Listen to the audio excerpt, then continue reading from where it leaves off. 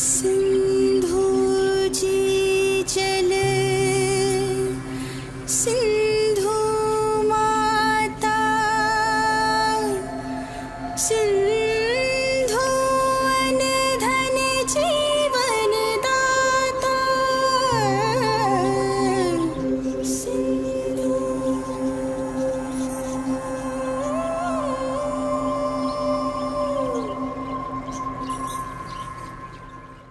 Welcome to Doorway to Sindh. We welcome you back to our series on Sindhi history and Sindhi culture as we continue to explore the various aspects of our culture that we have been divorced from and don't know about. It is wonderful to have Parveen Talpur with us today. Thank you. And we welcome you all to this glimpse that will help you perhaps explore more into Sindh's history and culture. I now invite Amrita Sadarangani to please continue. Thank you very much. It is a pleasure to be able to moderate this conversation and to speak with all of you here today. I am Executive Director to the Gujarat Biotechnology University Project, a novel higher education partnership between the world-leading University of Edinburgh and the Gujarat government to create a new institution placing innovation and excellence at its core to deliver biotechnology solutions to society's needs. I led the University of Edinburgh's South Asia Regional Center from 2010 to 20, and I'm interested in the transformational power of and the future of higher education. And today we are in conversation with the fascinating author, archaeologist, and historian, Parveen Talpur. Her career in archaeology and writing began simultaneously when she tailored her master's term papers on archaeology into journalistic articles and published them in the leading newspapers. From 1991 to 97, she was a visiting scholar at Cornell University, New York, where she conducted her research on the Indus Valley seals, beginning with designs on the button seals, which until then were ignored as votive symbols. The results of her research were first published in the Wisconsin Archaeological Reports, and in 1995, Sindh University published her book, Geometry on Indus Signs and Symbols. Currently, Parveen is focused on the socio-cultural content in seal iconography, and she is seeking clues in folklore, ancient Sindhi words, Kharoshti of Ashoka's rock edicts, Buddhist mandalas, and Pali of original Buddhist scriptures. She explains her findings in her book, Indus Seals Beyond Geometry, a new approach to break an old code, published in 2017. Parveen has taught at Cornell University, New York, Elmira College, New York, Sindh University, Jamshoro, and Binghamton University, New York. Parveen has also scripted a documentary, Heritage, on the preservation of old buildings of Hyderabad, and is the great-great-granddaughter of Mir Sher Muhammad Talpur, popularly known as the Lion of Sindh. Currently, Parveen is working on the second and revised edition of Talpur Rule in Sindh, her first book published in 2002. To set the context for today, I'd like to quote from Gopal Krishna Gandhi. Our country is named after the river Sindhu. The Greeks and later the Romans called it Indus. This is how a class in geography began and ended. Little did I know that the Indus and the land to which it gave its name is home to me 2 generations ago and would fascinate me and so many of us all over the world, Sindhi or not. Understanding Sindh, its civilizations, their evolution, the overlapping cultures, the ideologies and syncretism is so very important, not only for Sindhis, but for all of us. With that, may I invite your thoughts, Parveen, on to set the scene for us, the time period and context for the story of the Talpurs and why it is so important to the understanding of Sindh. Thank you, Ms. Madanani and Ms. Sadarangani for inviting me. Yes, I will be very happy to talk about the Talpurs. And beginning, how to place there. That period was very interesting when Talpurs came to power. and when they fell from the power, 1783 to 1843. So it was, like Sindh was a kingdom just next to Punjab, which was a Sikh kingdom. Maharaja Ranjit Singh for most of that part had been, contemporaneous with the Talpurs. And also there was Afghanistan. So the previous ruling dynasty of the Kaloras, they had they have been like paying annual tribute to Afghanistan. Talpurs continued with it for some time, and then obviously there were troubles in Afghanistan. This is very important to understand that, how Sindh is so important during that period. So when the trouble started in Afghanistan and Shah Shuja ul Mulk was overthrown, so the whole situation changed.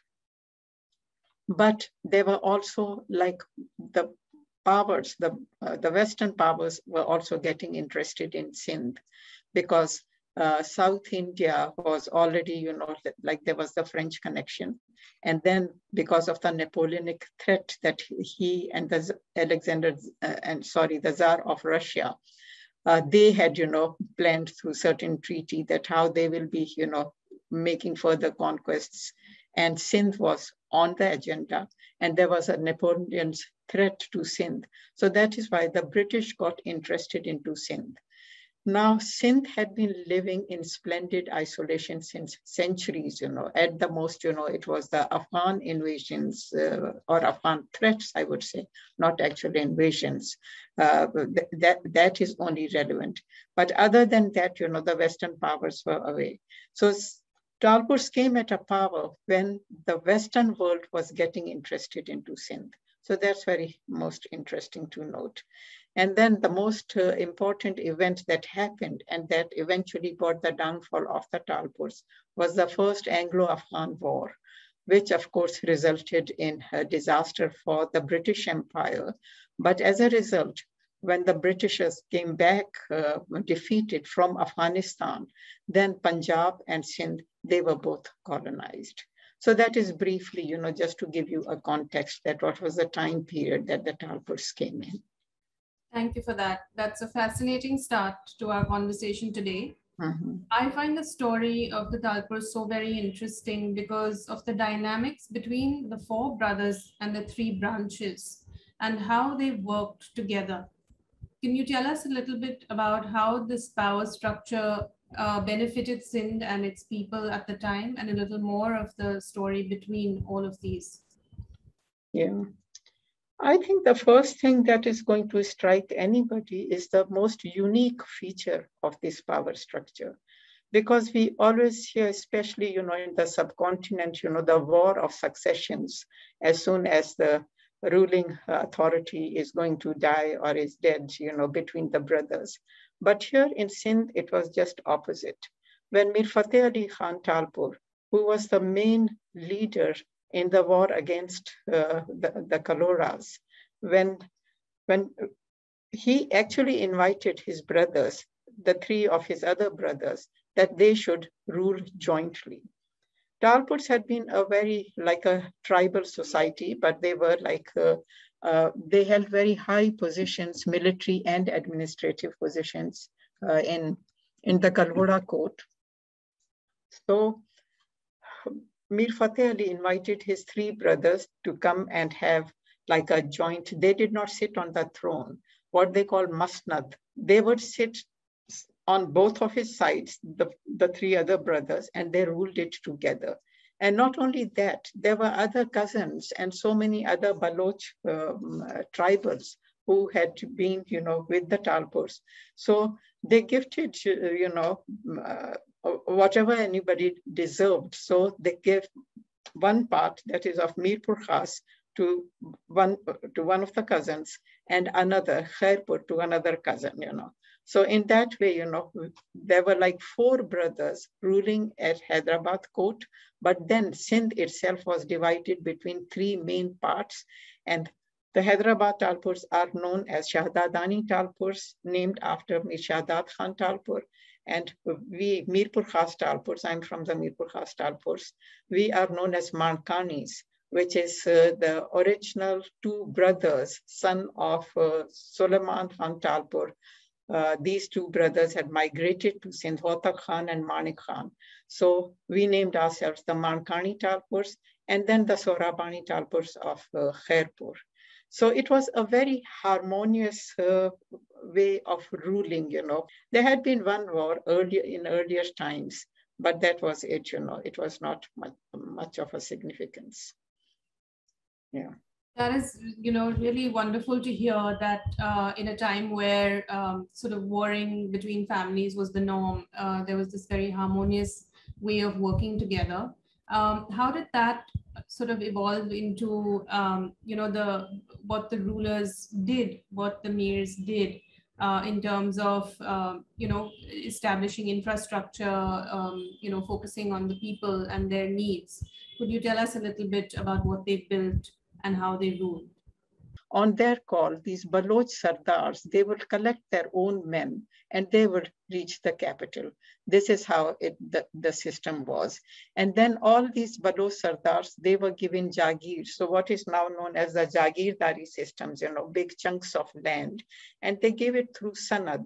So annually, you know, they will come and renew it. And sometimes not even annually, but whenever one Sardar died, then obviously the descendants, the son or whoever, would take the sanad to get it renewed from the Talpurs so that they can continue. So these were like hereditary Jagirs in which these strong Baloch Sardars, they ruled their own tribes.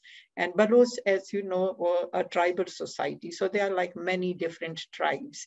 And then they were like all over Sindh. And this is how they were ruled. There was also judicial system, you know, like the administrators. I forgot the word, like what they were called. So there were administrators. There were divisions of, you know, in the like of provinces. I don't know how many they were, but for instance, in the judicial system, they were quite just. They held the capital punishment. Only the Talpurs were allowed, they themselves allowed to give the capital punishment if it was wanted. They did have, otherwise the judicial system, the Qazis or the judges, they continued with that, you know. Education was also, you know, there, but it was a traditional education, not much about technology and science. It was more of literature, Quranic studies, Arabic, Persian languages, and philosophy, obviously. So those were the things that were taught, you know. Thank you. You've shared some wonderful images of the courts or the forts that were built, you know, around that time. Could you tell us a little bit about those structures? Yeah. Yes. You know, I had often been asked this question, even much before I wrote the book on Talpurs, that where are the Talpurs palaces? And why Talpurs did not build anything. I think because it was a short rule. Secondly, because it was a tribal society, they didn't care much about, you know, decor and monumental buildings. And also because maybe the history of Sindh had been so that even in Mohenjo-Daro 5,000 years ago, if you compare it with Egyptian and Mesopotamian civilizations, we do not have any monumental architecture in that also. But one of the things that Talpurs did do was, you know, the building of the forts, especially around their boundaries. That was obviously to make their kingdom secure from the outsiders. For instance, you know, in the desert, let's start from desert in the east, Umarkot was there. Umarkot was built not by the Talpurs, but by some Maharaja of Umarkot, whoever he was, you know.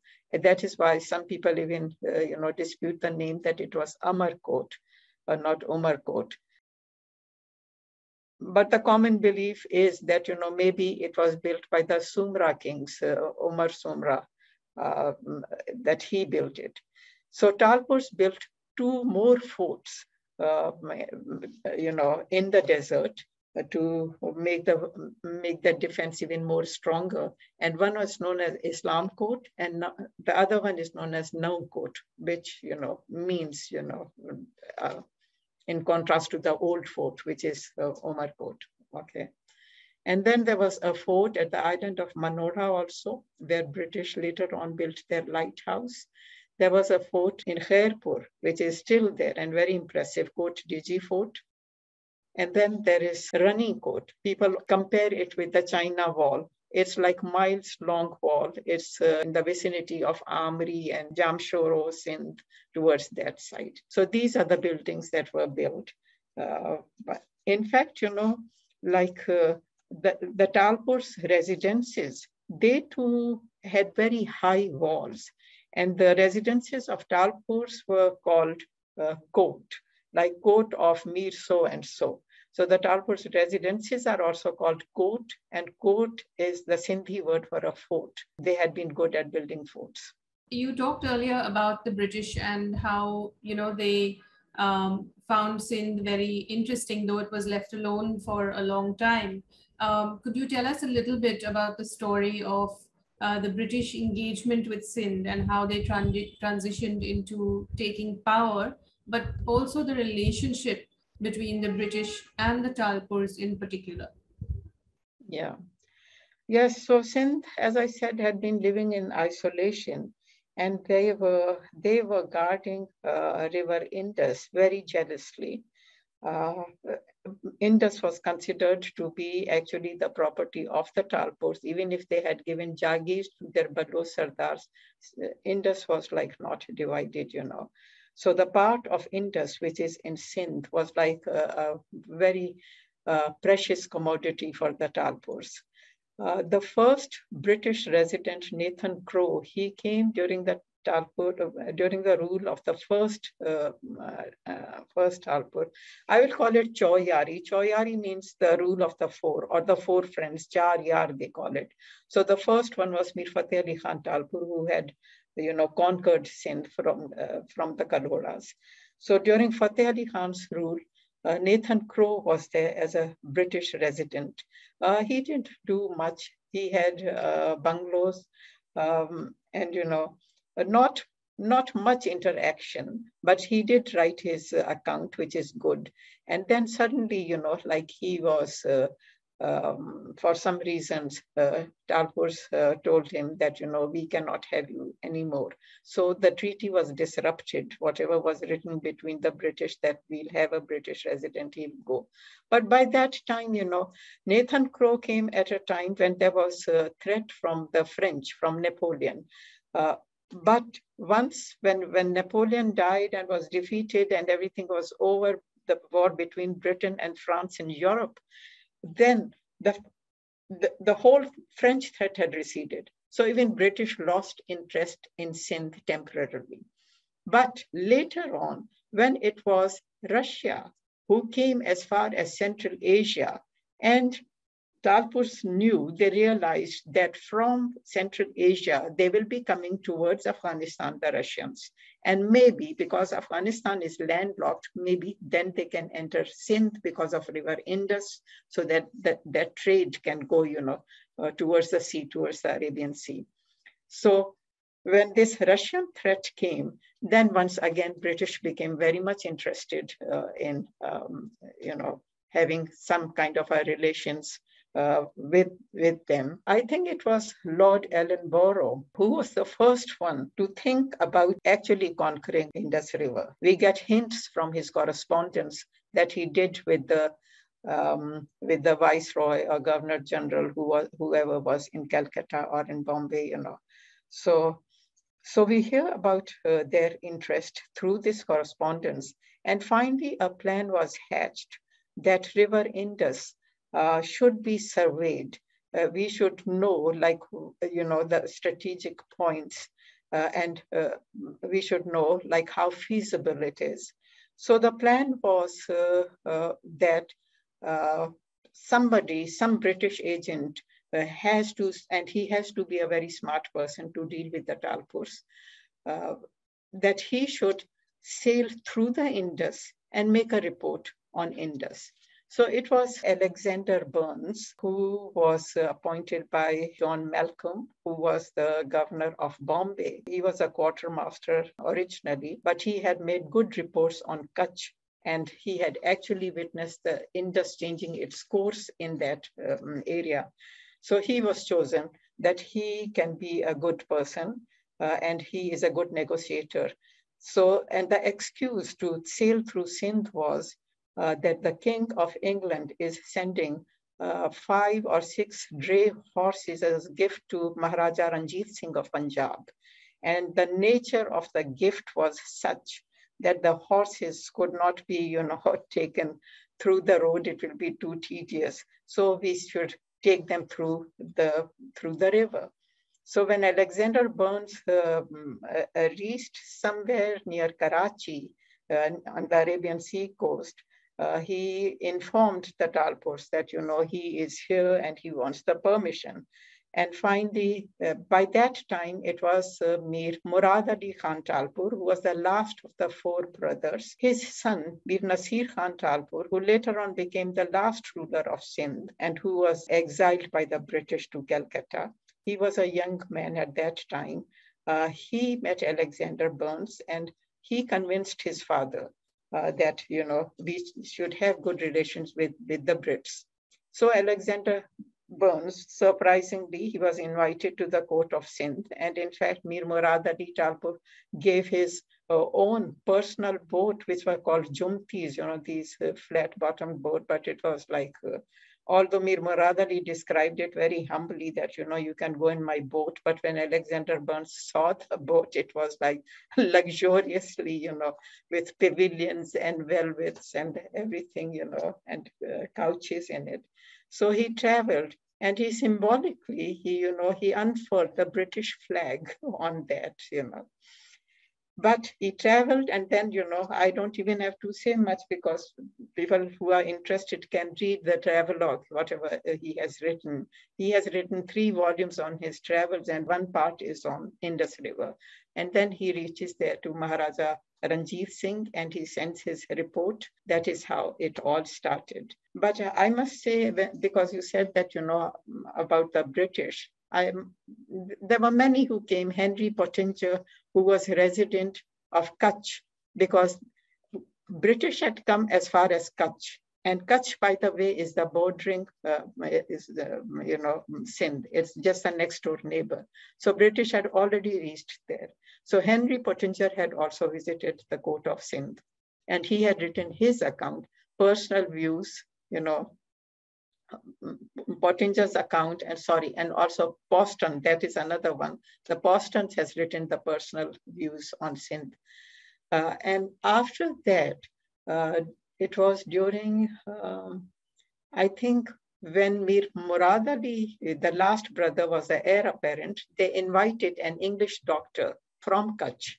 That was Dr. James Burns. He was actually brother of Alexander Burns, who later comes with the horses. So James Burns had already visited the court of the Talpurs, and he also has written his account, and a very interesting account, very historical. For instance, malaria was like a big thing big issue during those days, and quinine was discovered. So he bought some quinine also, and he had cured, some people. And Talpurs really thought that it is kind of a magic potion. So they literally, got hold of it, and they did not even give it back to him until he himself got malaria. So they gave it to him so that he could be cured, So these kind of things, and also he gives a very good description about, some of the social setup and the Indus from, Indus from the other side, from the Kutch side that he had come. So during the rule of the Chauyari, these 4 brothers, this is, as far as the British got into contact, And it was after them, after Mir Murad Ali died and his son Mir Nur Muhammad and Mir Nasir Khan came.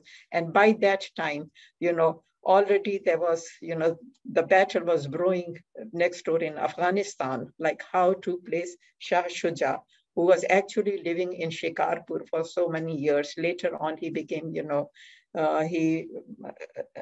British gave him protection, but they wanted to restore him in Afghanistan. So because things were happening there, So then, the tempo is building and more British are coming and all that, the army. So the beginning was made by Alexander Burns, but behind him was this whole Indus army, what they call, which went into Afghanistan, was about to enter Sindh. Yeah. That is so interesting. Thank you for sharing that. Could you tell us a little bit about, oral history and the oral history of Sindh and how it connects all of these dots? Nowadays, oral history is becoming very popular, and it is being considered as a part of history. First, it was just, that these are the tales that people are saying. But obviously, you have to take it with a pinch of salt because there is no way to authenticate.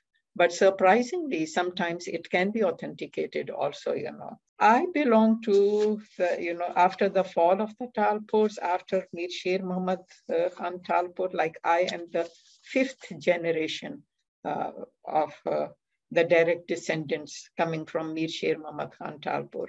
So in a way, I find myself that, I am lucky because I know the previous generation, my parents' generation, which was the 4th generation. I also happen to know my grandmother, my grandfather, he died very young. That is another story I will tell you. So to my grandmother's generation, which makes it the 3rd generation. And my grandfather was the grandson of Mir Sher Muhammad Talpur. So at least I can go so far back to the oral history that I heard as a child growing up in my village. So the oral history, most interesting were the stories that I overheard and I still remember. They came from the women who were like around my grandmother, and they were the women, obviously birth dates were not written, so they would establish their age through events.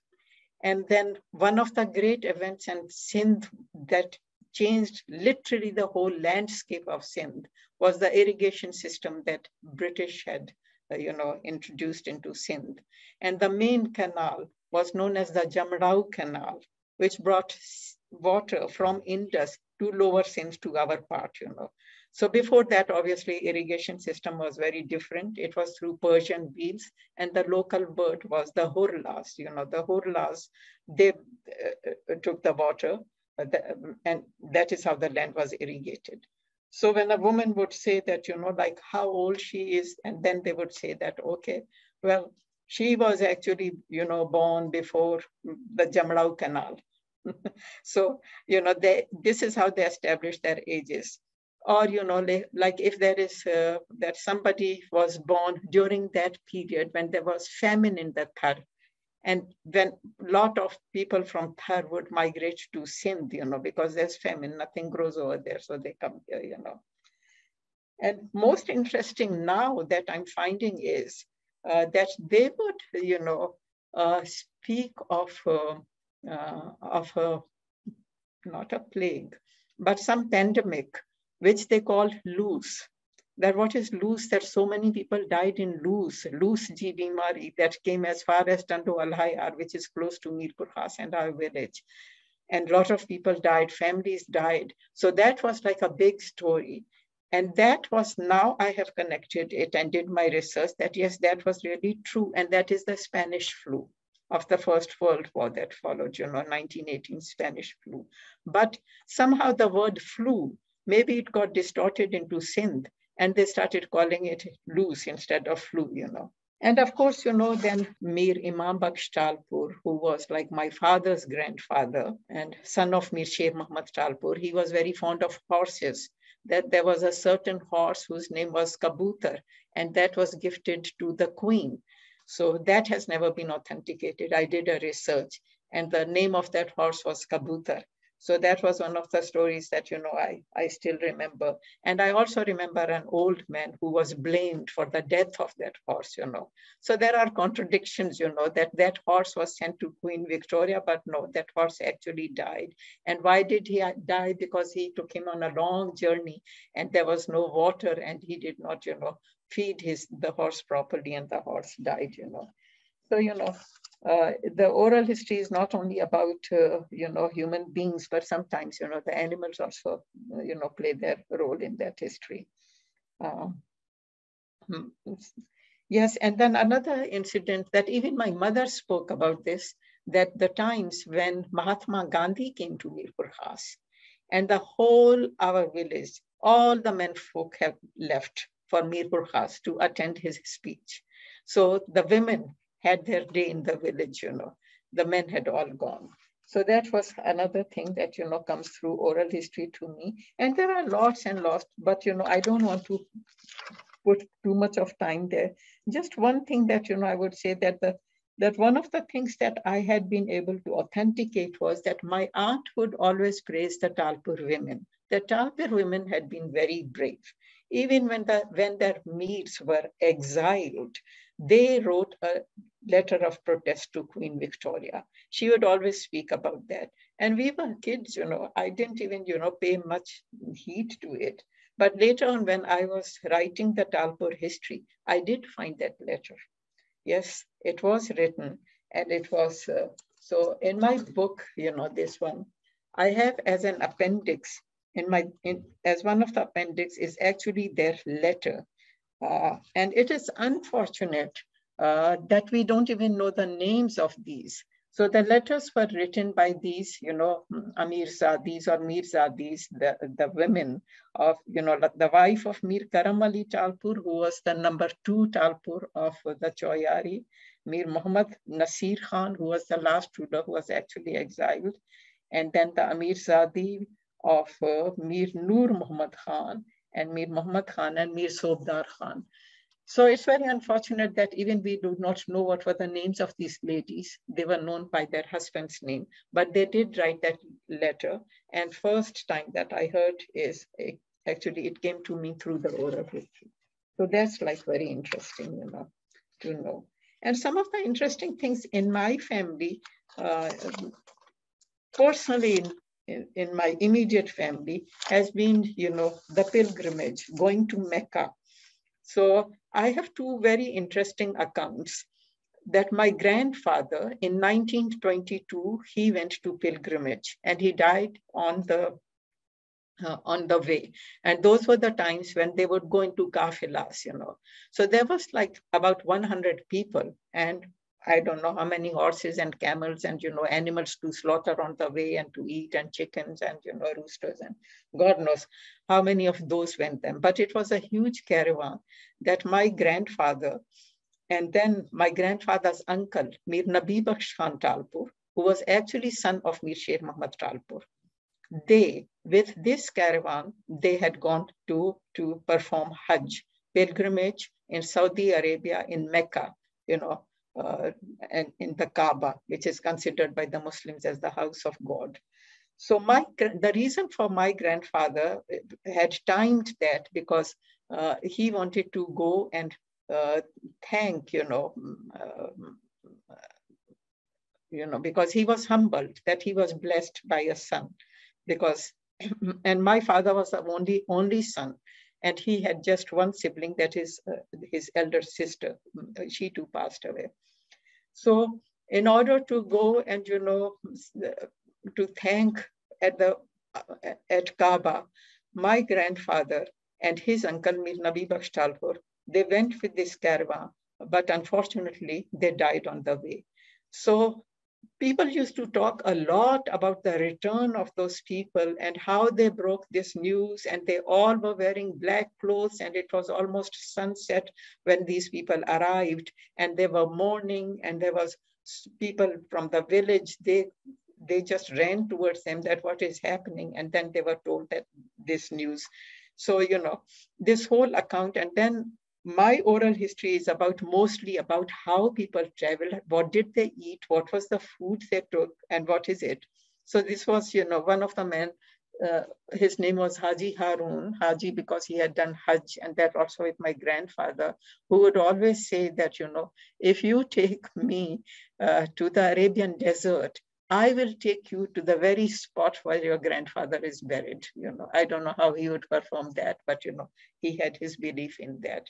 So pilgrimage in our family was like something that, we remember through this story.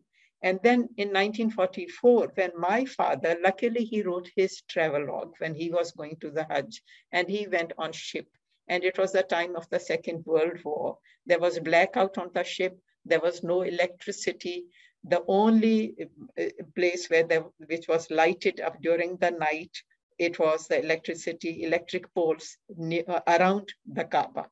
Otherwise, it was still the lantern area, the lantern era that they had gone. And there were no five-star hotels.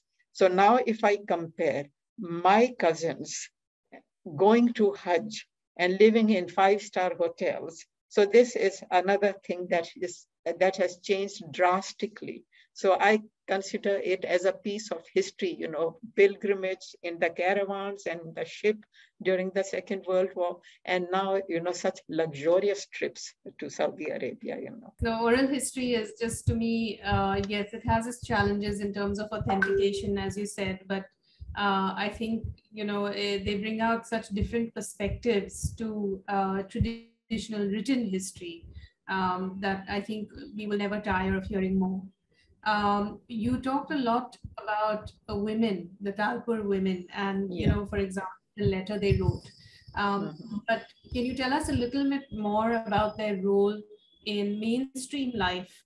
And also, about, you have some wonderful pictures in terms of, jewelry and fashion and clothing, and how did they interact, in terms of their roles and all of these sort of cultural artifacts.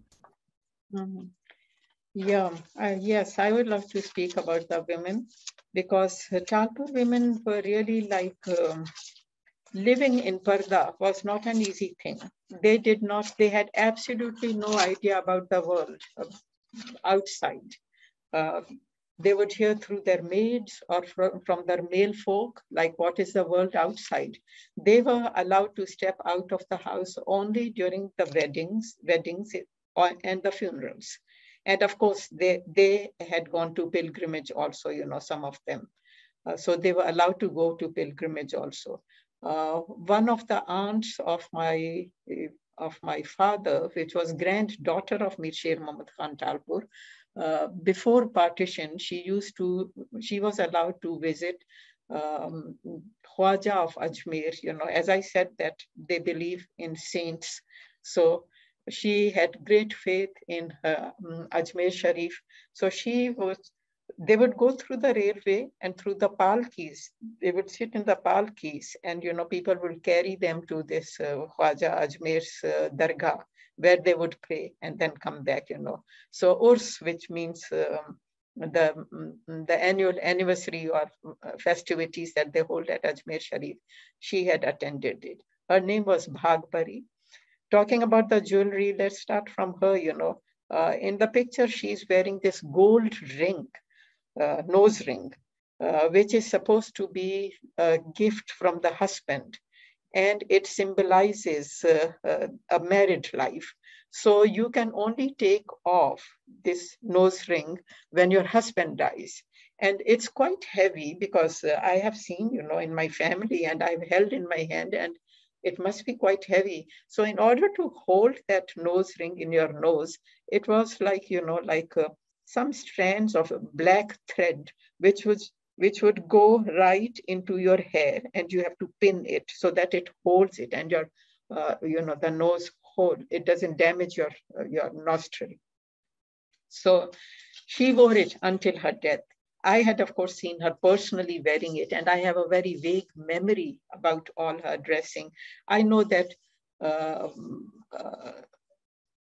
that during those days, that my grandma Bhagbari's days, women, Sindhi women wore the trousers, the shalwars, which were made of the striped shalwar. You can call it like it. I think it came from Turkey, maybe this tradition, the striped trousers, but they were like balloons, tight from the ankles. And then at once, like they would balloon. And then, of course, another tradition was that they had buttons or whatever, the openings of the neck of the shirt, that was always on the side, on the left side. So this was the kind of dressing, and it had the embroidery, and even men wore shirt, which have like, and I have also seen this in many Indian communities also, they also have these, shirts. In Hindus, I'm talking specifically, that they also have shirts, which, they tie it, maybe there were no buttons during those days. So you tie it into little bows and it's always on the side. So that was the kind of shirt that they wore. But obviously, being Talpurs, they had like a lot of zari work and, gold threaded, and then Chinese silk, which is like a very, very light material, So a lot of zari and all that thing. And that dupattas are always like embroidered dupatta with beautiful borders, like embroidery borders with zari threads. Dohri, which is the necklace. We call it dohri. It is not specific to Talpurs, but all over Sindh. This is the traditional necklace, and it can be, it has its names according to the strands or the strings of pearls that you have. So it can be Panjasiri, which means 5 strings. And then you have Satsiri, which has 7 strings, which goes like little lower. That was the necklace jewelry. And the earrings, we called it panra. They were like flat, I just saw those in my childhood. My grandmothers wearing those, the panras, the gold panras. And walis, of course, those, what you are wearing, Amrita, in your, we call it walis, So they can be, any size, big or small, and like you are wearing, I guess, the gold ones. But then also, generally speaking, even you can get these walis in silver. But in Sindh, we have champakali, a jewelry. I think it is so ancient, that champakali thing, that it was not even embedded with the gems, with the stones. It was just pure metal. And you just, put a thread through it. You have a lot of pieces of champakalis, and you just thread them and make it a necklace. So those are the kinds of things that, we used to, during the engagement, like the nose ring was a symbol of wedding. But after engagement, the girl gets 2 kinds of rings from the husband. One is called ved, which is like a ring which is spiral. Even nowadays it is in fashion, it goes spiral. One is a ved, and another, the name I forgot, but it is like a diamond shaped with geometrical design. Okay, so those are the 2 rings that you get, And then, of course, there are many, many other forms of jewelry and dresses also. And the younger generation, I'm glad that, one of the Talpur girl, I'm proud to say, that she has like her own brand of design. She's a designer, Sidra Talpur, and she held her show, the fashion show, and she, displayed it. That was specifically, inspired by the Talpur costumes and jewelry. That's just one example to give you. Personally, I came in the historical account for the first time. I think I read in Pottinger's account that he mentions the Talpur women. And how he mentions it, that he meets a certain man, a Talpur man, who is different, swarthy or handsome or some adjective he uses for him. And he says that is because the Talpurs, they also marry in the Mari tribe. Maris are also Baloch, the name of the tribe. There have been a lot of marriages in the Mari women's. So, and my family always says that, the originally Talpurs had no beauty. The beauty came from the Mari women into the Talpurs. So that is authenticated by Pottinger, and I had read in his account. So this is how briefly describes them. And then also in Pottinger's account, he he gives a reference to the very early war. As I said, that between the Talpurs, there had been very early, some misunderstanding between the Mirpur Khas Talpur, Mir Thara Khan Talpur, who was grandfather of Mir Sher Muhammad Talpur. And he was the ruler of Mirpur Khas, but his demands were like more than Mirpur Khas or whatever family differences. Then he went to war with Mir Ghulam Ali Talpur, who was number 2 after Mir Fateh Ali Khan from the Chauyari, or that, 4 friends rule. So between Mir Ghulam Ali Talpur and between Mir Thara Khan Talpur, there was actually a battle that took place in which Thara Khan was injured badly, but he was taken back to his cousin Mir Ghulam Ali, who nursed him, literally nursed him. And when he became fine, he was sent back to Mirpur Khas. After that, there was no war. So when Pottinger describes this skirmish between the Talpurs, he says that a similar situation had arrived at some point. And then Pottinger's words are that the women, they literally flung themselves between the swords, that no, enough, you're not going to go to fight with each other. And it shows that Talpurs did have respect for their women's opinion, and that at least that one battle was fought by the women, by the Talpur women. So we get little references, and this is how we can build the character of Talpur women, that what kind of character they had. Okay, now I've mentioned the specific letter that they wrote to Victoria, but there was also another letter that Talpur women had written to Mir Sher Muhammad Talpur. When Mir Nasir Khan and the Hyderabad Talpurs had surrendered, Mir Sher Muhammad had not reached there on the war. So when he heard the news that they have been defeated, and he was thinking of, of revolting against the Brits. So the Talpur women, the wives of Mir Karam Ali Talpur especially, she was the leader at that time of the women. She wrote a letter to Mir Sher Muhammad Talpur. And in that letter, the wording was that, even if you die, so many have died, so many Sikandars and Daras, reference to Alexander the Great and Darius the Great, that even they had fought and they have died, but at least their name remains. So do not die as a coward. You should pick up arms against the British. So this was another letter that those Talpur ladies had written. And again, this is also a Baloch tradition that, you have to listen to the women. Mir Sher Muhammad Talpur, he said that, yes, I will go, I will fight the British. And that is how his resistance continued for the British. And the letter was taken by Hosh Muhammad Shidi. He was an Abyssinian, I think, from Africa, who was employed in the Talpur armies. And he had become actually the general of their army. So he went to, with this letter to Mir Sher Muhammad Talpur, and that is how the whole resistance started. So this also, not only the women, but briefly to mention that there is a lot of African population even till now in Sindh. And these Africans, they were not, obviously they came as slaves, but they did not go through, what we hear traditionally, that how the slaves are treated. And many of these African women, they were actually vet nurses in the Talpur family. And their men, they were very good chefs. Even the women were very good cooks. They were employed as cooks, and they had very good, sense of music, obviously. So they were singers and dancers and also warriors.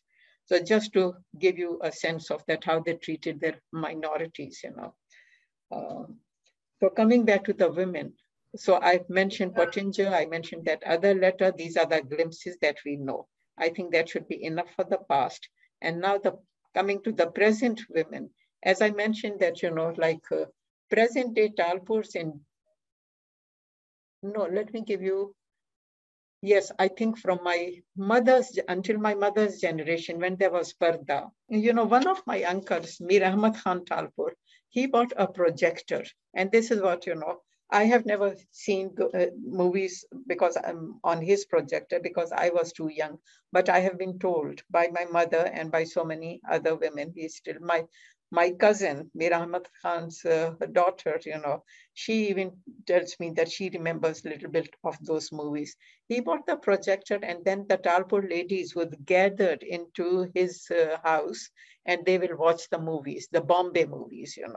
But still, some of the Talpurs were so strict. For instance, one of my own uncles, Mir Imam Bakshan Talpur, who was married to my father's sister. We have, marriages within first cousins. So he was very strict on parda, and he would not allow his wife to watch those movies because there is, men folk, Shyam and Pran, and, fighting over women. So parda can be that strict also. And unfortunately, in our family, in the Mirpur Khas Talpurs, I think parda was very strict, and it lasted longer than any other Talpur families. Now the present day women, of course, now they have become the boss of their houses. They can educate their children. They can ask their husbands that, buy a bungalow in Karachi or Hyderabad, wherever, where they want to, educate their children. Most of them are also getting into their own business. Like for instance, in textile and fabrics, one of my cousins, Mir Nabi Bakhsh Khan's daughter, she is doing her own business of clothing, beautiful designs, and she holds lots of fairs, and she's doing a good marketing. Some Talpur from Tando Jam, who's doing she's trading, what is that? Applique work or rally work, the rallies, the quilt work in that designing. She's doing a good job.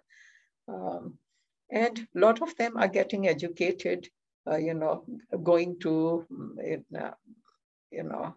the artwork, doctors, lawyers, I don't know. But a lot of our generation is now getting educated, And as I mentioned, the fashion designer, Sidra Talpur, because she has done this fashion show and a great service to the Talpur family, that is one way of showing what the Talpur heritage is. And I think it is the best way, the most interesting and the entertaining way of, introducing it to people.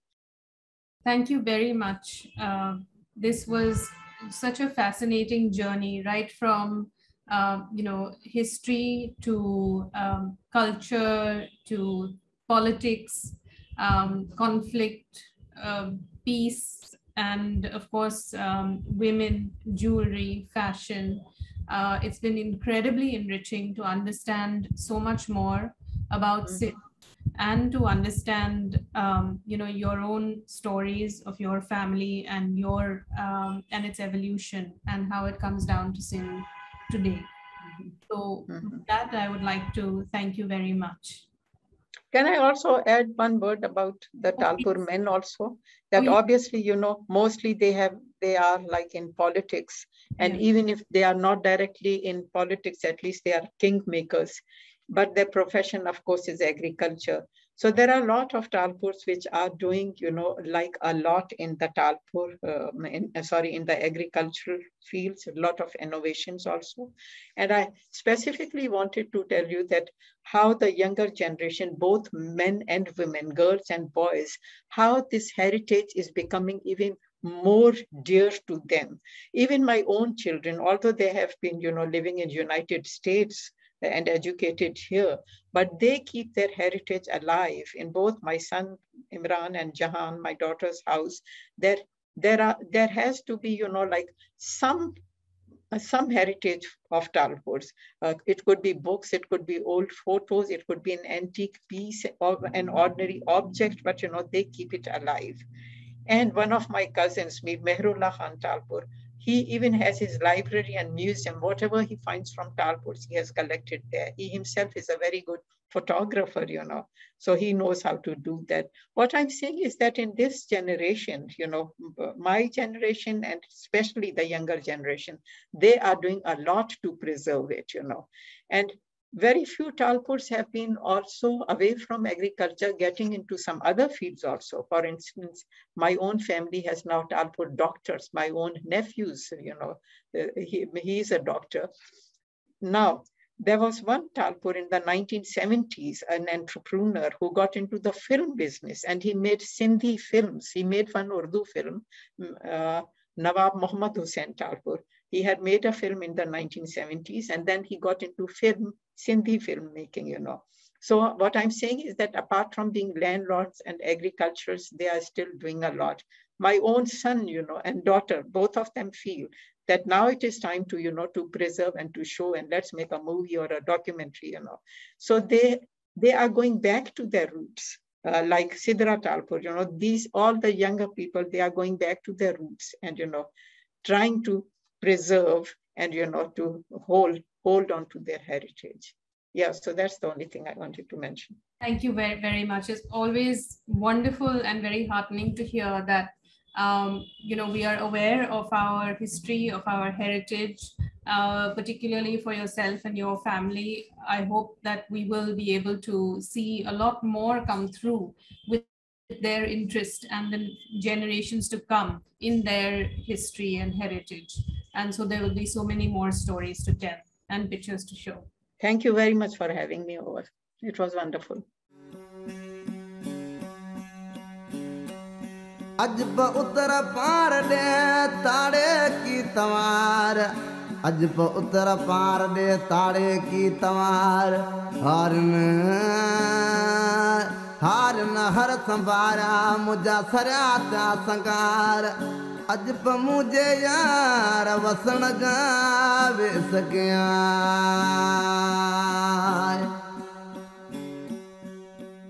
अजब उतर पार दे ओ अजब उतर पार दे ककर तो car करे अजब उतर पार दे ककर तो कार करे वसे तो वड पुड़ियो कालक खंड भरे विजण निशान वरे मुझ सकार सुख दिए हो तो के सिंधड़ी सारे हो तो के सिंधड़ी सारे